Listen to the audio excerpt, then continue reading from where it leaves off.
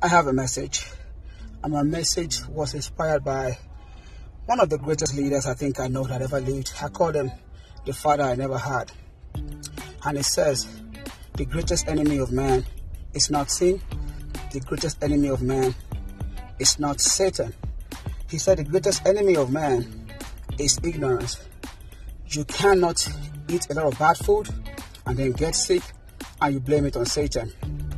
You cannot avoid not to read your books, not to learn that trade, and you don't get a job, and then you blame it on the system. You only know as much as you've learned.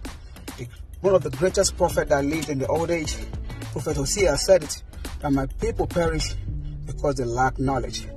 Guys, I want you to make knowledge a very, very important tool as the year goes by and as you go into a brand new year.